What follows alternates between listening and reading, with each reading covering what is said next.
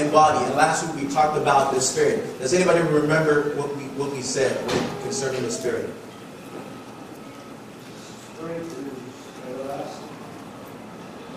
The Spirit is everlasting, eternal. Okay? Anybody else?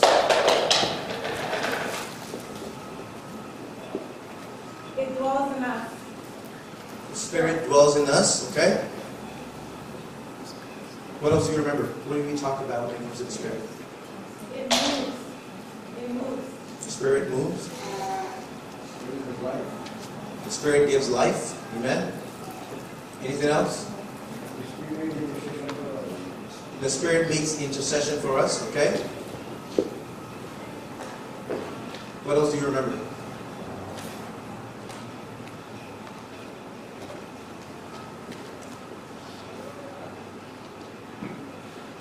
Are you guys taking notes? I hope you remember. And I don't really want this teaching to be something that you come in here and you say, man, that was good. There was a little revelation. But I want you to actually apply it to your life. Because it defeats the purpose if you're constantly coming to church and we are not applying what we hear. Amen? So I'm not going to get into the details of it. And on last Wednesday we started, talking about angels. And we actually focused on the first tier of angels. Amen? Does anybody remember who was here on Wednesday? Do you remember what we talked about when it comes to angels? We talked about the cherubims and the seraphim. What do you remember? Tell me what you remember. Seraphim is a six-winged angel. What else?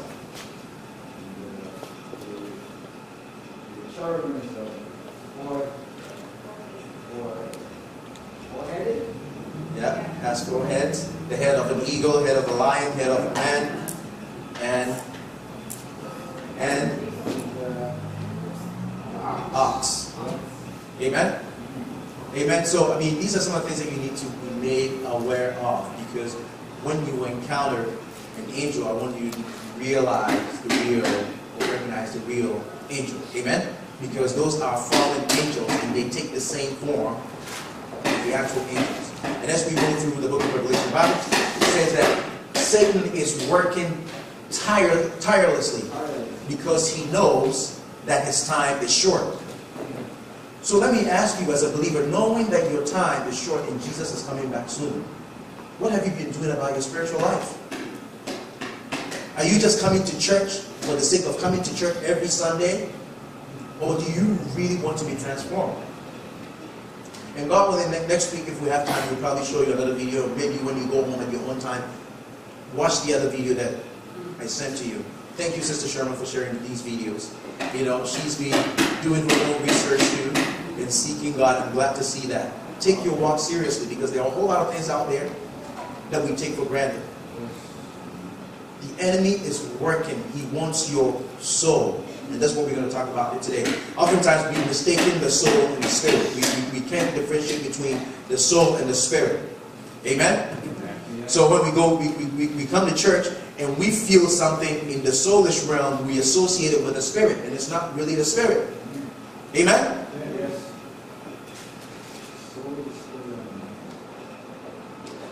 Yes. The truth, the devil is not scared of a powerless Christian. You can call yourself a Christian all you want. But if you have no power, he's not scared of you. The Spirit, the Word of God, it came, or this gospel, it came in word and also in power. So if you are hearing this word every Sunday and I'm not seeing the power, or we are not seeing the power, the devil is not afraid of you. He's going to send his demons after you. He wants to snatch your soul into the pits of hell. He wants more souls in his kingdom. While God is busy establishing his kingdom, Satan is also busy establishing his kingdom. Because he's trying to prove a point to God that he also has power. That he can also win this battle. But we know that our God is sovereign. And I know we talk about the grace. The grace message is great and all of that stuff. But don't forget the foundational stuff of our belief system. There is a heaven and there is a hell. And Jesus is coming back again for his saints. And that Satan is also working to secure his territory. Amen? So today, let's talk about the soul. Amen? Somebody say the soul. The soul. The word soul can refer to both the immaterial and material aspects of humanity.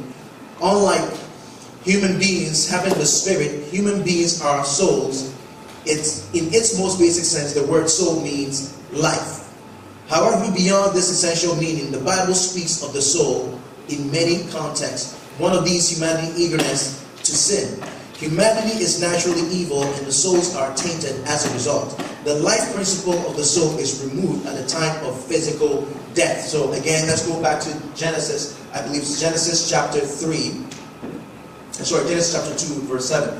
When God created man from the dust of the earth, the Bible says that God breathed into man. So God created the body first, dust. Then God breathed spirit into man.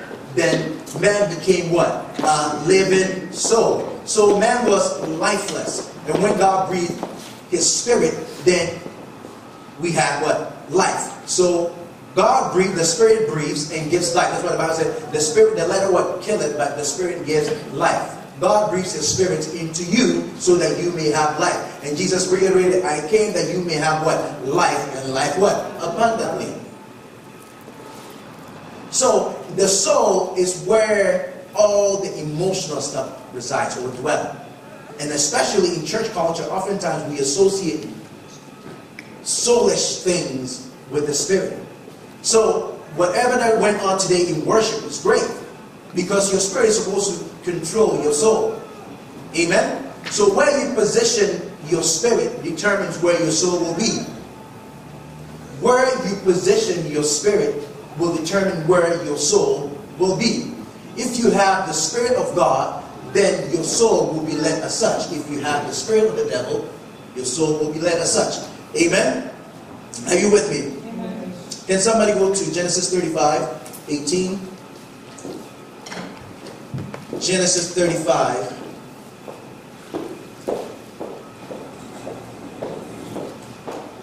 Genesis 35, 18. And I read. It says, and it came to pass, as her soul was in departing, for she died, that she called his name Benoni, but his father called him Benjamin. We're talking about the soul. If we can go to Jeremiah 15:2. Jeremiah chapter 15, verse 2. I'll read from verse 1. And it says, then said the Lord unto me, though Moses and Samuel stood before me, yet my mind could not be toward this people. Cast them out of my sight, and let them go forth. And it shall come to pass, if they say unto thee, whither shall we go forth? Then thou shalt tell them, thus saith the Lord, such are for death to death, and such are for the sword to the sword, and such are for the famine to the famine, and such are for the captivity to the captivity. And what he's saying is, at the point of death, it splits, it separates. We learn from the book of Hebrews chapter 4:12. It talks about the word of God being sharper than any two-edged sword, dividing the soul, the marrow, and the body. It actually, that's where it splits. So when you die, your soul detaches itself from your body. Amen? Because when you die, you have no emotions, you have no feelings. Your soul is the one that is the entity that's responsible for your emotions, your feelings, your desires, your lust. And knowing that Satan is the God of this world, Satan owns this world. Understand that. The earth is the Lord's and the fullness thereof, and all the inhabitants that dwell in. God owns it, but God has given authority to Satan. God has given this earth to Satan. How do I know that? After when Jesus was in the wilderness, Satan approached Jesus and said, if you are the Son of God, bow to me, and then I will give you all these kingdoms of the earth. Amen? So if it belonged to Jesus, why would Satan offer it to Jesus?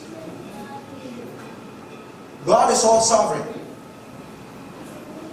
And Jesus could have said, Get away from me. I own this thing. I run this thing.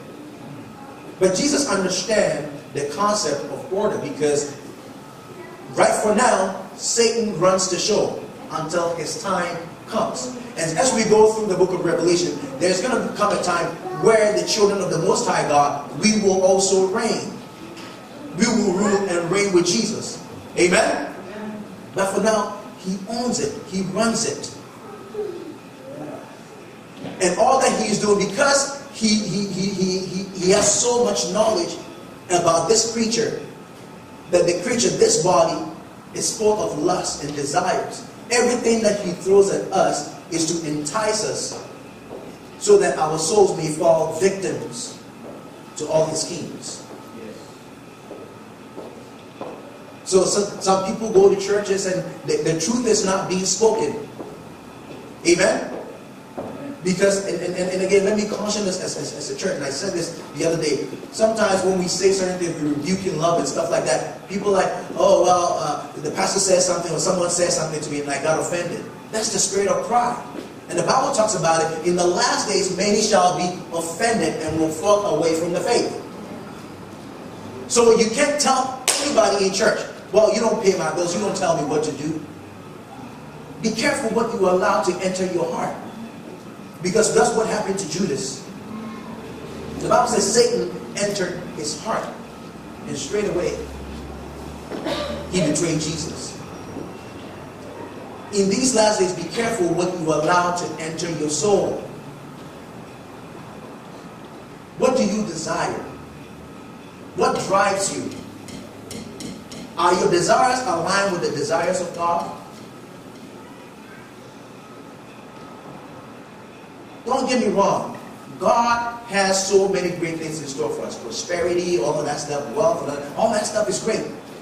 But that's not it. That's not the end all be all. As a matter of fact, if you serve God right, He will give those things to you. Seek ye first the kingdom of God.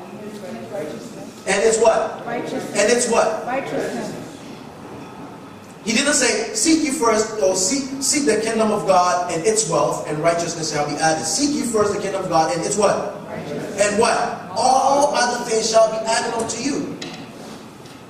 So there are certain people that go into a church service where the truth is being spoken, they cannot fathom because their minds are messed up. Because they think this whole, and Jesus said, the kingdom of God is not meat and drink. It's not all about wealth and get money and get there and get rich and get delivered. It's not about that.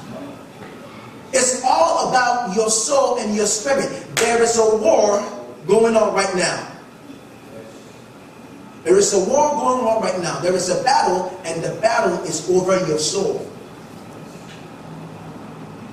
What have you given your soul over to? I hear these are people in America, they sell their souls, like literally, they sell their souls to the devil. And they actually trade. They'll go to, again, you will see from the video that you show you when you look at it later. You go to an Obia man or Voodoo man, whoever is that channel, and they will say, well, I want to be wealthy for, I don't know, 5 years or 10 years, and they will pay and sell your soul. So someone says, okay, fine, my soul is worth $10,000 or $1 million, or it's a contract that you sign with the enemy. Now the enemy has your soul because the devil knows the desires of man, what man wants. Men want fame, money, women, men, short-lived excitements, joy, or happiness, if I would put it. What have you aligned your soul with? Amen? Let's continue. The soul performs rational intellectual functions. The rationale will never capture the wind. This is why we are unable to discern God with our souls alone. So some people go to certain environments and, well, I feel like, or if you went to a church and you say, well, I didn't feel anything. Did your spirit discern, or were you waiting for your soul to discern something? Because if your spirit is not in the right place, then your soul cannot make that determination, because all that you are looking to do is to cause your flesh or your soul to fulfill the desires of your flesh or your body. Amen?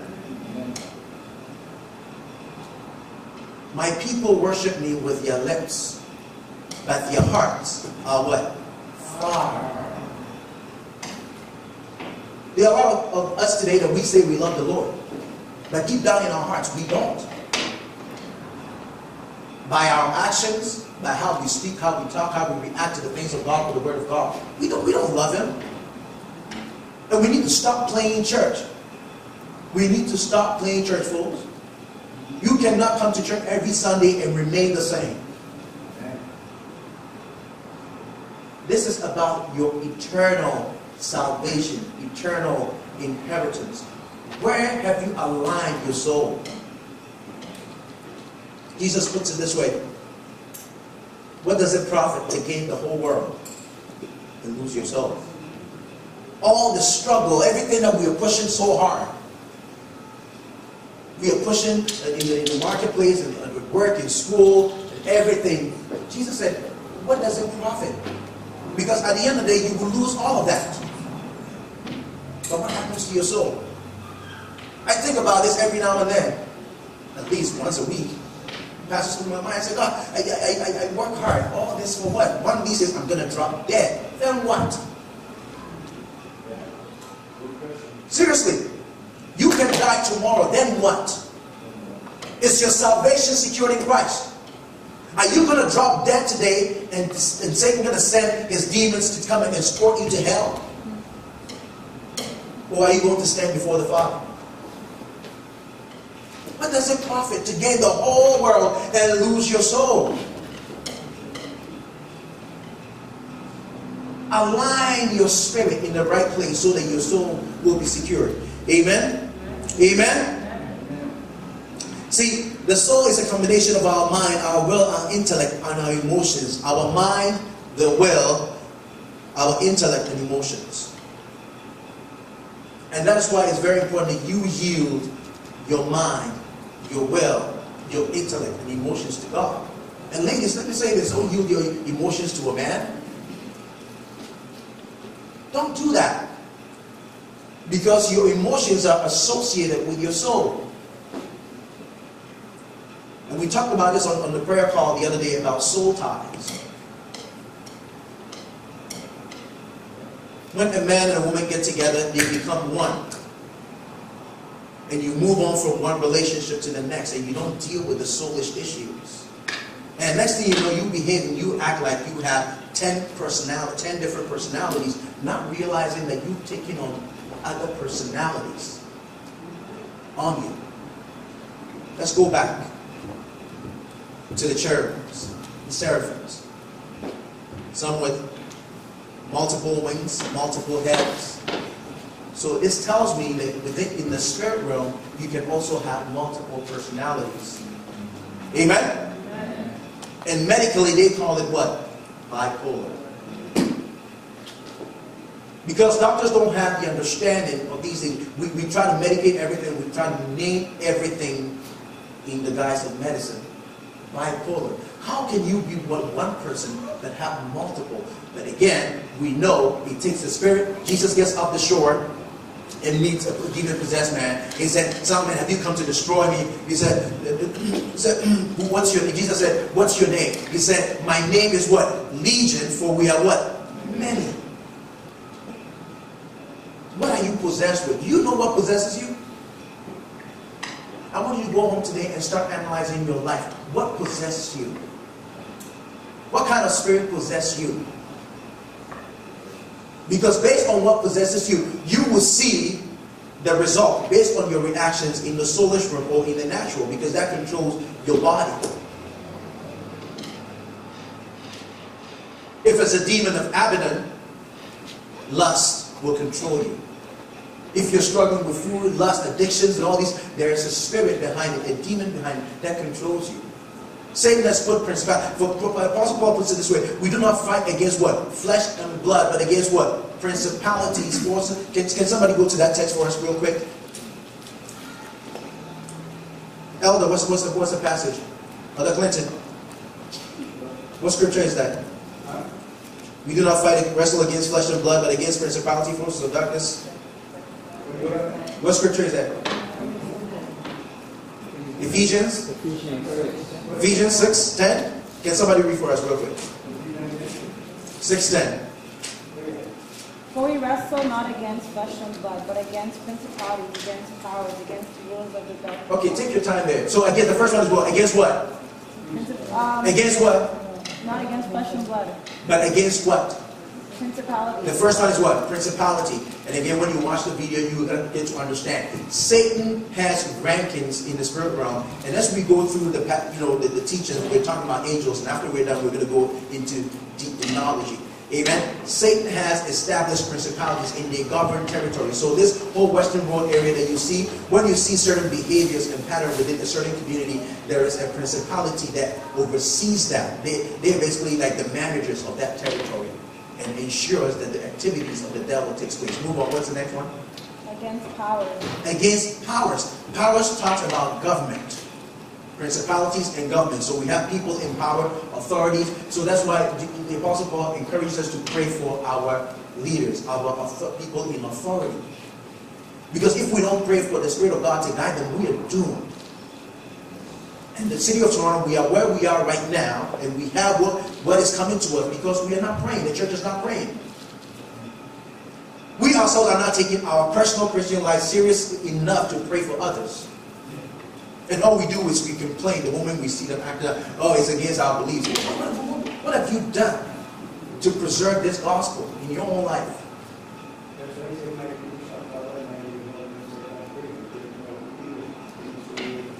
Amen.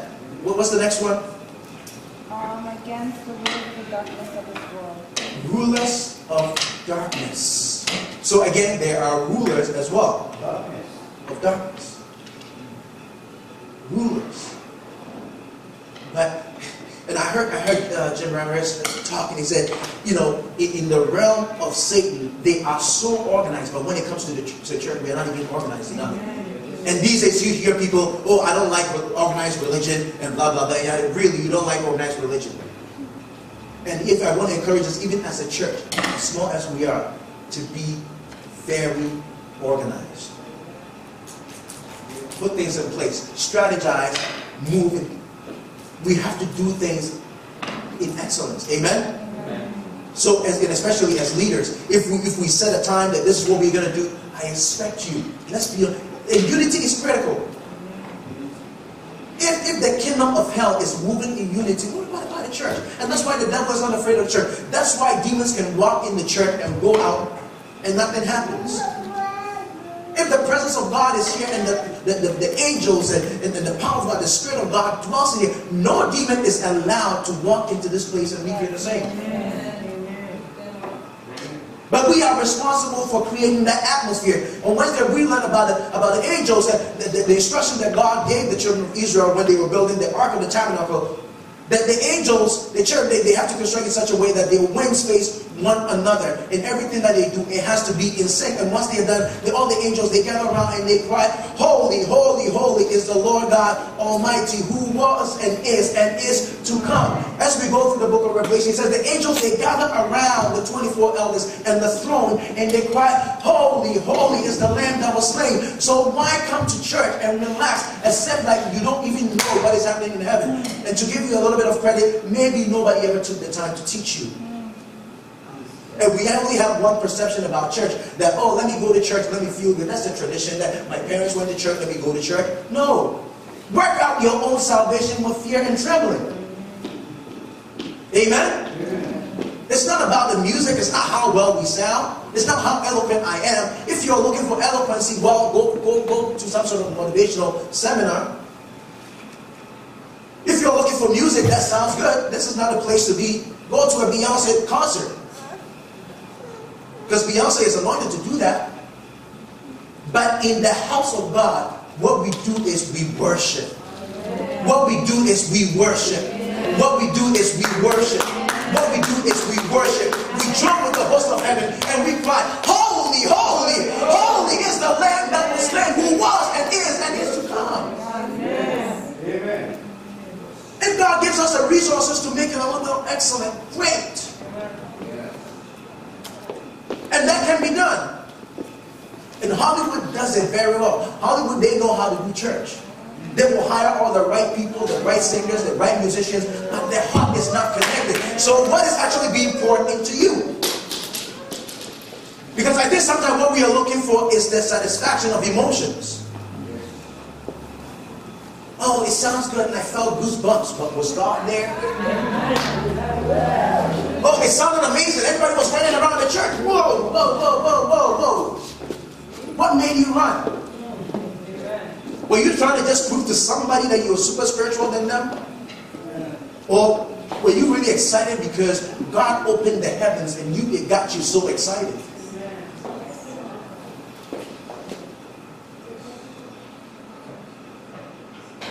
I hear people say, "Oh, Pastor, no, I don't know. He can't preach."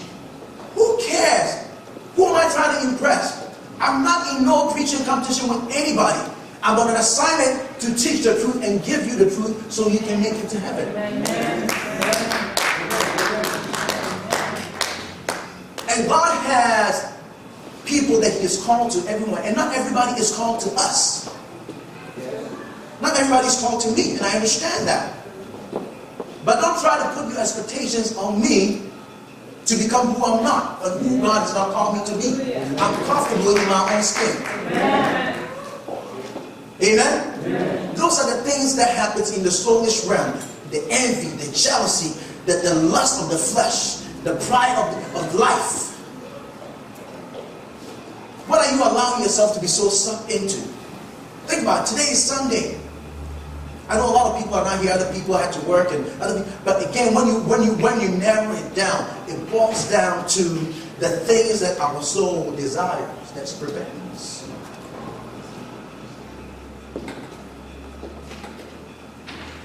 And I can even challenge folk.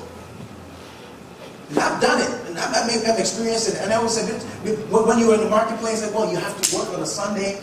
Well, it's your daily bread, right? So you have to work. If you don't work, you don't eat. But can you even go back and say, well, I'm a believer? And let me tell you, it's your right. Yep. It's your right. You have the right not to work on a Sunday. Amen? Amen? In the labor standards, it's your right. You don't have to. They don't have to. If they let you, you can sue them. But do you really want God that bad or that much? To say, you know what? I will not let anything come between me and my God. Amen. And my relationship with God. What is actually in the middle of your relationship? And that's all these things are happening in the soulish realm. Amen? Amen. Let me keep moving.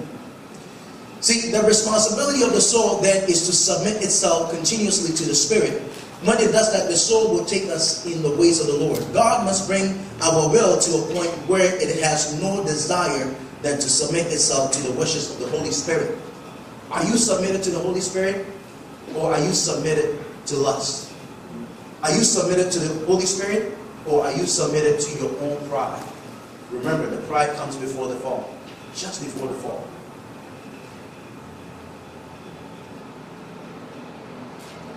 The Bible talks about the last days. As we go through the book of Revelation, it talks about perilous times will come. Difficult times will come. And we have a whole bunch of wealthy people, heads of state in Davos right now in Europe, trying to strategize and trying to figure out how they're going to encounter the next global depression.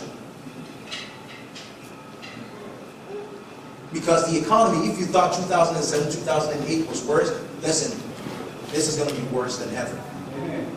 Amen? Amen? And I'm not a preacher of doom and gloom, but the truth, the truth is the truth. It's going to happen. Yeah. But one thing I know for sure, He said, they that know your God shall do what? Great exploits. So when you hear, Jesus said, when you hear all these things, don't be troubled. You will hear rumors of war in diverse places. And what do we hear today? And as a matter of fact, CNN doesn't even report everything that goes on in the world. They only report the things that to get their own network going. But if you dig, you will see there are wars and rumors of wars. Syrians right now struggling. People dying from hunger. The Bible talks about in Matthew 24 that perilous times will come and there will be famine in different places. We are seeing all these things. Can we actually go to Matthew 24? I know I'm talking about the soul, but we are experiencing all these in the soulish realm. We're experiencing all these in the soulish realm. And I really want to warn us as a church. And when you go home, I want you to start warning your loved ones, your friends and families. I know my father-in-law, Ella Clinton, loves talking about, he loves these type of messages because he's all about fire and brimstone. But every now and then we need to hear it. Amen? Amen? Amen. So, and I read Matthew 24. And Jesus went out and departed from the temple, and his disciples came to him and showed him the buildings of the temple. And Jesus said unto them, See ye not all these things? Verily I say unto you, there shall not be left here one stone upon another that shall not be thrown down. And as he sat upon the Mount of Olives, the disciples came unto him privately, saying, Tell us, when shall these things be? And what shall be the sign of thy coming and the end of the world? And Jesus answered unto them, Take heed that no man deceive you. Somebody say, take heed. Take heed. Now tap your neighbor on the shoulder and say, take heed. Take heed. Don't let anybody deceive you. And that's what's happening in our churches today. We are being deceived and we are still patronizing. Because they sound good, the music sounds good, they sound very eloquent, we are being deceived. Do you know who feeds you? And that's why for me, I don't mind putting my business on blast. Because I'd rather you know me and my proclivity so that you know that we are all working out our own salvation and trying to make it to heaven. Because sometimes when you put people on a pedestal, well, I go to that church because don't you know that they make you think like they have gods, they never sin or they do everything right. Run for your life. For all have sinned and fallen short of the glory of God, including myself. And as much as I preach to you, the Apostle Paul says, I'm also pressing toward the mark. I'm working out my own salvation with fear and trembling, because after I preach this gospel to you, I have to make sure that I'm also living out what I've preached. Amen? Are you with me? Verse 5, it says, For many shall come in my name, saying, I am Christ, and shall deceive many. Again, remember the things that we learned in Revelation? And ye shall hear of wars and rumors of wars. See that ye be not troubled, for all these things must come to pass, but the end is not yet. So all these things that are happening right now, these are signs to show us that he's coming. But he's saying that, no, he's not coming yet. And ye shall hear of wars, verse 7. For nation shall rise against nation, and kingdom against kingdom, and there shall be famines and pestilences and earthquakes in diverse places. Haven't we heard of all these things at least within the last year?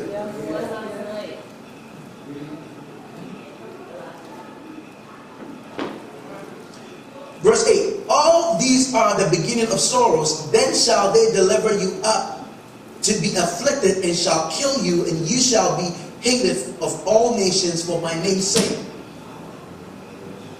Aren't Christians the most hated people on the face of the planet right now? Aren't we? Just because of what we believe in. But let me give you a little secret. When people try to accuse you or try to just hate you and say you're a believer and you're this and you're that, let them know that the God that you serve, if it's wrong to believe or have a faith that causes you to love on others, a faith that causes you to just feed the poor, heal the brokenhearted, help the afflicted, tell me, how wrong am I? Or are you only just pointing out the fact that the Bible, and oftentimes when they quote the Bible, they only quote that couple of passages of scripture that says, oh, God hates, or the homosexual is an abomination. But you can say, think about it. There's a whole lot of things in this Bible. Do you know everything else? Are you only just singling out just that piece? And I put it this way. You can challenge them and just ask them, do you think that your parents love you? Have your parents ever corrected you or rebuked you in love? As much as they love you, they may say some things that you wouldn't like, but it's for your own good. And it's the same love that we have from the Father. He's a God of love. He's a God of mercy. He's a God of grace. But He tells us not to do certain things because there are certain things that He doesn't want in His environment. And I believe every family has some things that they want and some things that they don't want near them. It's the same thing with God's family, because it's an abomination unto God. Yeah. Amen? Amen. Let's keep going.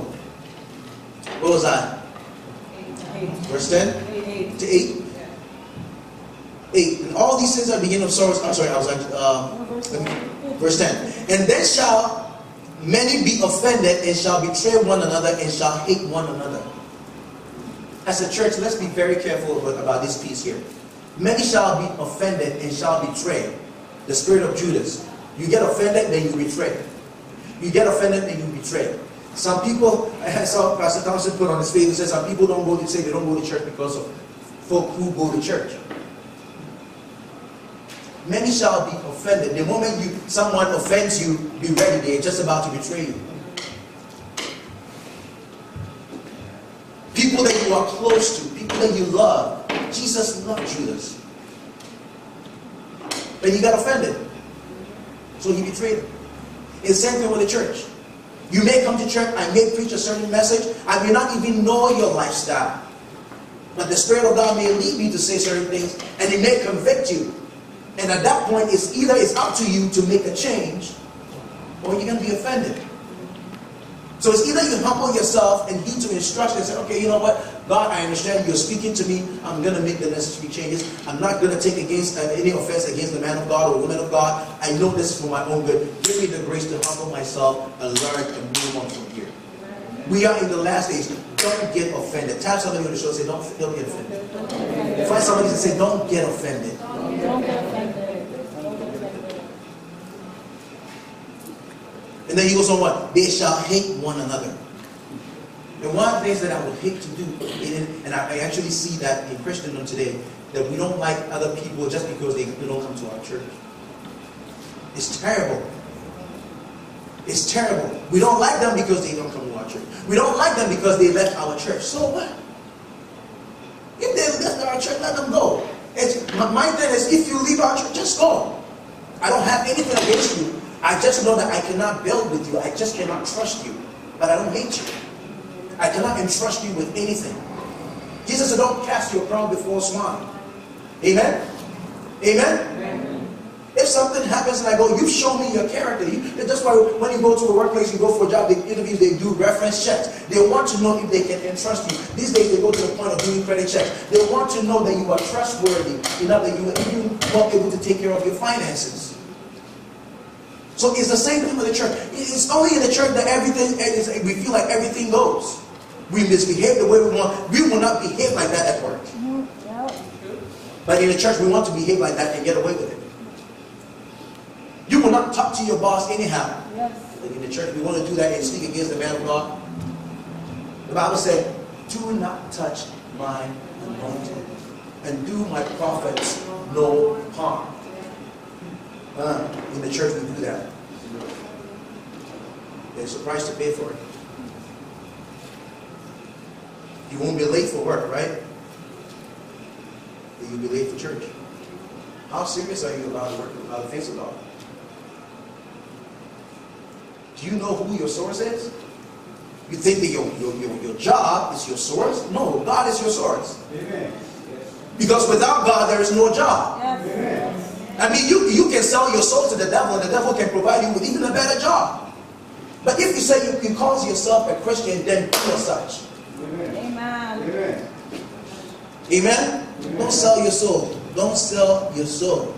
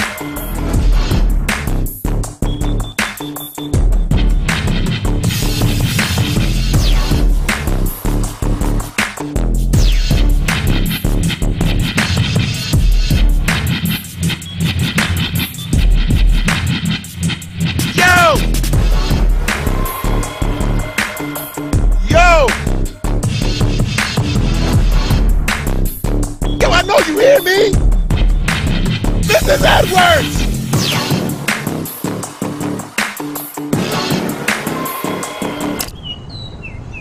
What do you want? Mrs. Edwards, I know I ask you this like every week, but would you like to ride to church with me? Oh, come on, Mrs. Edwards, you like my church. We have some hot music. It may not be what you're bumping at all, but it's hot. We get down. What do you say, Mrs. Edwards? Oh, I suppose. I've heard it said that 80% of first-time church visitors come because someone personally invited them. All people need to feel loved and wanted, and for some people, it just takes having someone offer to give them a ride to church. We have something great going on at this church. People's lives are being transformed by God's love. Your homework this week is to find at least one person who could use a little more of that love and invite them to come with you next week. Trust me, it's worth the extra effort.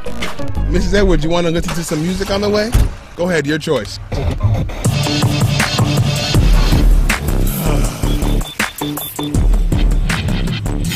Okay, here we are.